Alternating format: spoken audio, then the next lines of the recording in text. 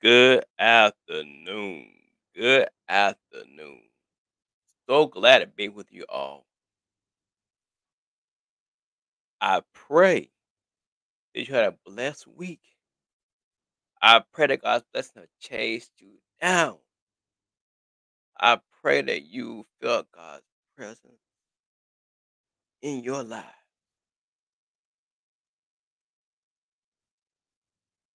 Whew.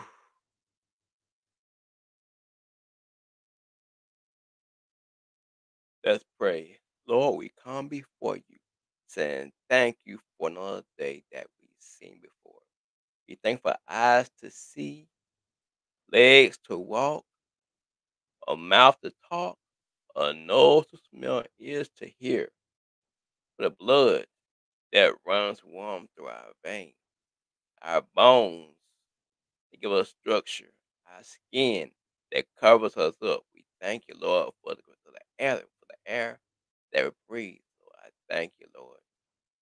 I pray now you come to the midst of us at this time, that your spirit just come and fill the room. Whoever hears this, let them be blessed by it, Lord God. Open our hearts, minds, body, and soul so we can accept your true and living word, Lord God. We pray you would just come into the midst of us. Lead and guide our lives. Show us the way to go. We thank you for sending your son, Jesus Christ, to die for our sins. Lord, I pray you use me in a mighty way, Lord. In a mighty way, Lord God. Lord God, hide me behind the cross. Let me say your words to these your people. Lord God, cover me with your presence, with your glory, and with your power. As I speak to these your people, Lord God. And I thank you for everything you've done for us from baby until now. Press prayer press prayer in the name of Jesus Christ. Amen. Now all this month we're talking about the growth process. Now last time talking about the seed. How the seed is this small little thing that looks like nothing, but it's what's inside the seed that makes it grow in the crops that feed us and sustain us. Well, this installment called the burial. A seed can't grow if it's not put in ground. A seed by itself will not grow. The farmer digs the ground up and puts the seed in the ground and covers it up. Now that seed is in the darkness, no light, but yet and still it still grows and prospers. There are gonna be some times in our lives when it seems like in a dark place. No one sees us.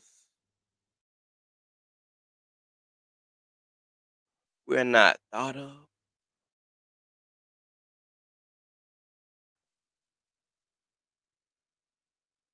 No one looks our way.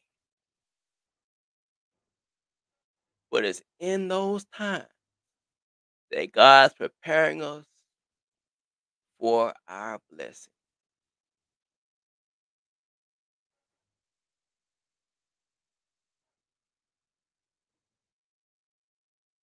Now, we're still talking about Joseph now, okay? And his brothers did something to him. They dug a hole and put him in the ground, thinking that they would hurt him. They were really helping. They really blessing him.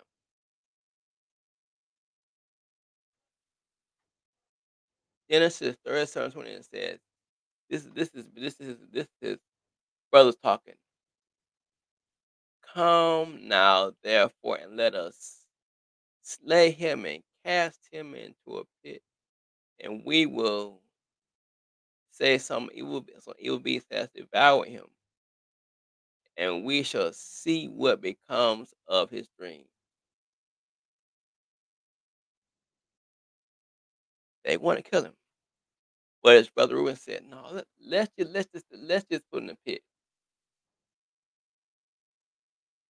They dug the ground to put Joseph in the ground.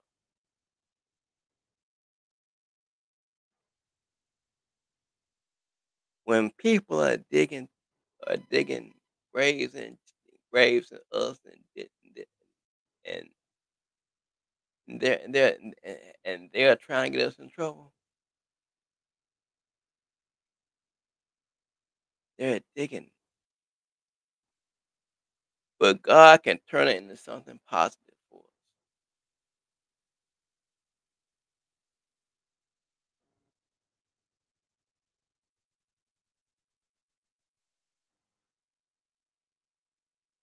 Remember now, a seed can't grow if it's not in the ground.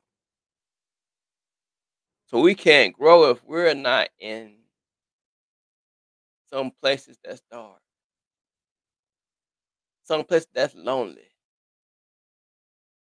It's that seed in the ground. Those are the two things that's there. The seed and the ground.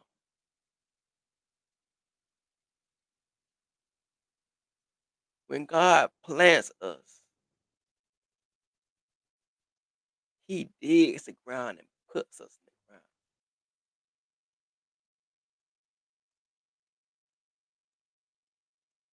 Sometimes we are the seed in that dark, lonely place. I done been there before. Didn't have no one to talk to. Lonely, depressed.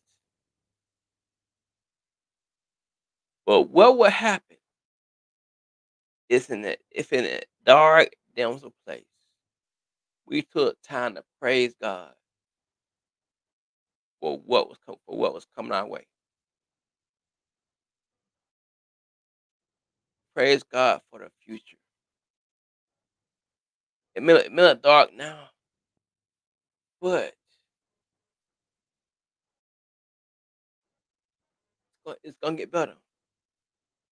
Psalms 30 and 5 says, "We may endure for a night, but joy comes in the morning." Whew. If you're working for God, don't see any benefits right now. Keep on working for Him. Woo! Galatians 6 and 9 says, "Now let us not be weary in well doing, for in due season we shall reap and faint not."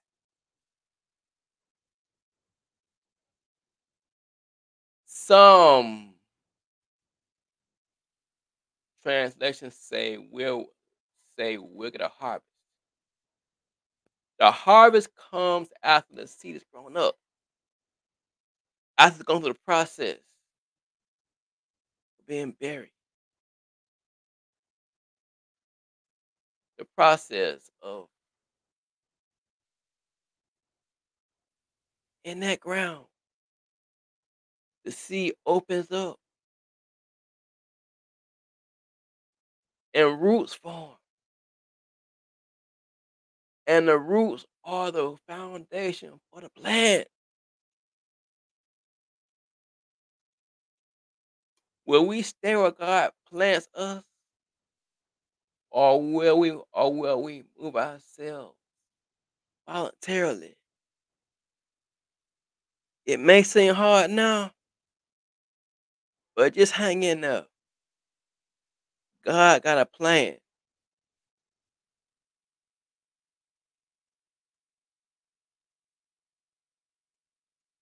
When I was in Georgia, At my old job, I was working very hard, not going nowhere, not getting nothing. Now I got married and moved to Winston-Salem. All that turmoil, tests and trials that I went through in Georgia prepared me for such a time as this. I'm still going through it today, but I know for a fact that God is with me. And if I do my part and work hard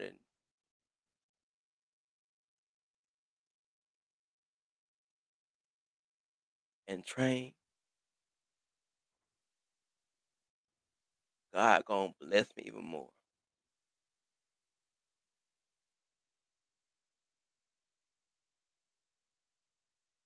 Look at Joseph, he went from the pit. No, no, no, no. I am getting ahead of myself. He's in the pit right now. He's in the pit right now. A buried seed with nothing coming out of it. A buried seed that looks like it's done for. A buried seed that looks like it's going nowhere. But just hold on. Little while longer. God gonna bring you out in due time.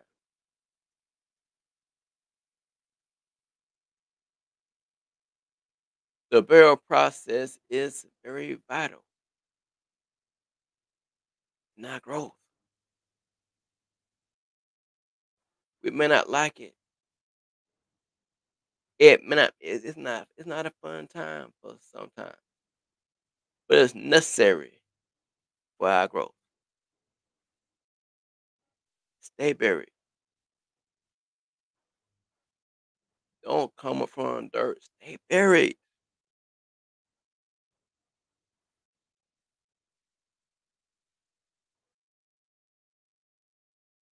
The burial process is where we get stronger. God wants a one-on-one session with us to prepare us. When we allow God to have that with us, we fight against it.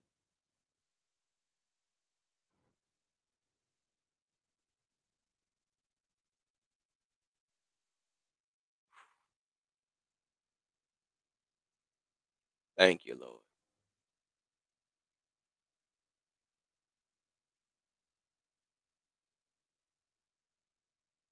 Don't know Jesus. Let me introduce you to him today. He'll make your life brand new. He'll bring light in a dark place. He will make your crooked places straight. He is knocking at the door. Let him in. If you want to come to life, just say this prayer. Lord, I come before you saying thank you for the great sacrifice you made for me when you died on the cross for my sins. Thank you for shedding your blood to save me.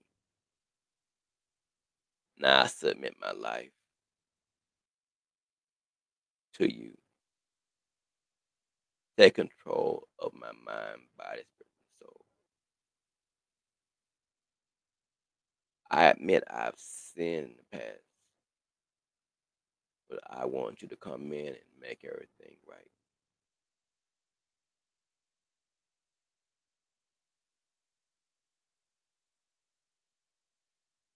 Thank you again. Everything is done for me, my life. I say this prayer in the name, this prayer in the name of Jesus Christ. Amen. If you say this prayer, you are saved. Now find a Bible-based Christ-centered church to go to so you can know more about this Jesus Christ. He loves you. He loves you. Yes, he does.